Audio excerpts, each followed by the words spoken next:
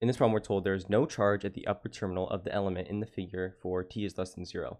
At t equals 0, a current of 110 e to the minus 2400 t milliamps, where t is in seconds, enters the upper terminal. And so in this problem, we're going to be solving for three different things, but let's just write down what we're given. So we know at t equals 0, there's going to be a current, right? We'll call it I, is going to be equal to 110 e to the minus 2400 t. And so this is going to be our current. And so let's just go ahead and start with A. So for A, essentially what we're going to be finding the charge, right? The charge function for when t is greater than 0. So we know that this is going to be the current when t is greater than 0, because this is what happens right at t equals 0 and then goes on till infinity. So essentially what we're going to do is manipulate this function to get it in terms of charge. So how do we do that? So basically you need to know that current I is equal to dq dt. And so if we know that this function is right relating the current and the charge, we can manipulate it in a way to get just the charge. So if you multiply both sides by dt, I'm just going to do this quick. And then if you take the integral of both sides, that's going to remove the d. So you're just going to have q of t is equal to the integral of I of t, or just I dt. So it doesn't really matter. So yeah, this is going to be your the way we're going to solve it. But keep in mind that we're dealing with it greater than 0. So what we have to do is, since this isn't throughout the entire thing, we have to put a 0 here and a t here, since it's right at t equals 0, and then the t is just to remain as a function. So essentially what we're going to do is just plug this function in, and then when we do that, we're going to be able to get it in the correct way. And so here I forgot to write the units, so that was my bad, but essentially this is in milliamps. So milliamps, and then when you want to actually solve this, it's easier just to convert everything to standard units. So I'm just going to write this as amps. So to convert this, it's just times 10 to the minus 3, right? So essentially it's just going to be I equals 0.110 e to the minus 2400 t.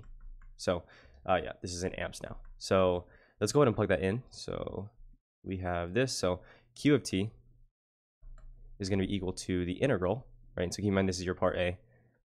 0 to t of 0.110 e to the minus 2400 t, and then this is in amps now.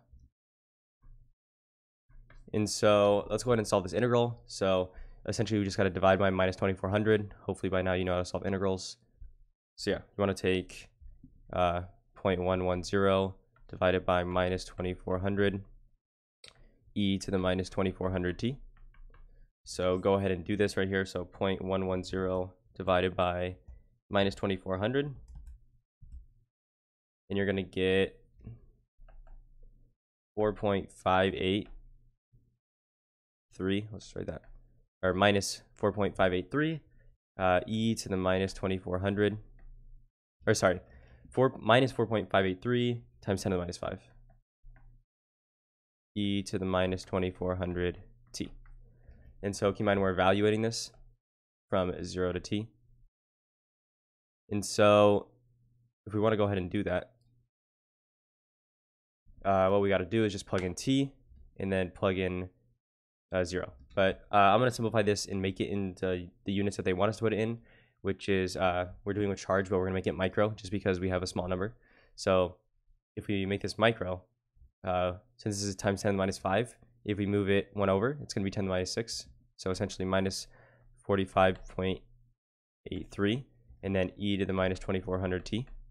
And so keep in mind that this is just now in micro coulombs instead of coulombs, because we just got rid of this part. And so now we can evaluate from 0 to t. So plugging in t is just going to remain the same thing.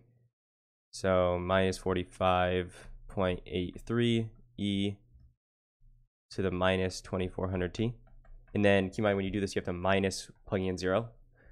So when we plug in 0, this is just going to go to 1. So essentially you just have this. So it's minus 45.83. So this is just become a plus now. So essentially you're going to have this right here. Let me put it in the form that they had it in. So yeah, so we have, let me write it like this, minus 45.83 e to the minus 2400 t, and then plus 45.83. So yeah, what we can do is just factor out this and then move it to the front. So 45.83, and then it's going to be 1, and then minus, all I did was move this over here and then factor out the 45.83, and then 1 minus e to the minus 2400 t. And yeah, so keep in mind our units, what we did back here, it was in microcoulombs. So this is also going to be in microcoulombs. Let me move that. Let me move it back. There we go. Microcoulombs. But yeah, so I might have messed up on the math, but the general idea is there. I'm pretty sure it's right. But yeah, essentially, this is going to be your A. So now we have the charge, or the function of charge when t is greater than 0. And now we need to find the total charge that accumulates at the upper terminal. So the difference with this part is we're finding the total charge that accumulates. And whenever you hear that term, essentially you're going to want to think of doing an integral to the infinity. So you want to find what this equals when you go all the way, like infinite in time. So just plug an infinity into this, right? You could redo your integral with infinity there, but you can just leave it the same. So yeah, all you got to do is just plug an infinity into this essentially.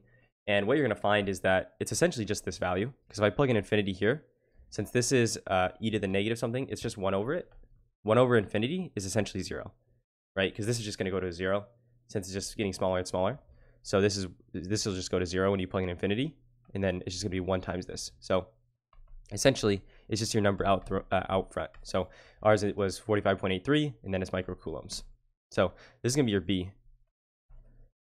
So we have A, we have B.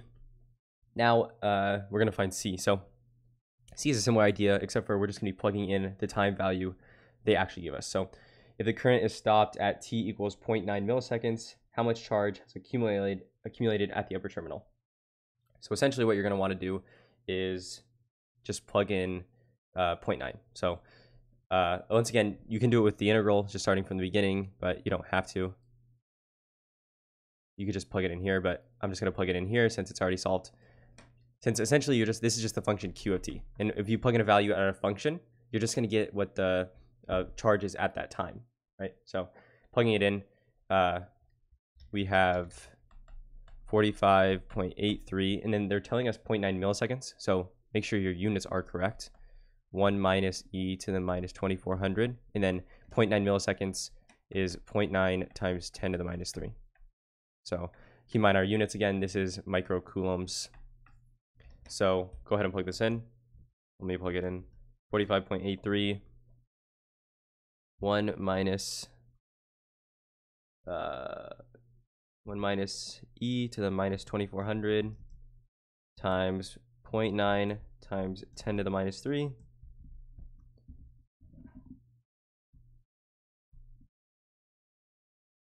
Yeah, 45.83. Yeah, should be good. Yeah, and so essentially what I get here is 40.5. So 40.544, but yeah, you can just round. And then it's in microcoulombs again. So yeah, let me go ahead and do this. So 40.5 and then microcoulombs. Yeah, so your numbers are going to be different, obviously, but essentially if you just follow the same idea where you're making the integral of it and manipulating the function to get it in the right way, and then just plugging in whether it's going total charge or at a specific time, you just plug it into the function essentially. But yeah, so this is going to be your answers, and hopefully you found this useful.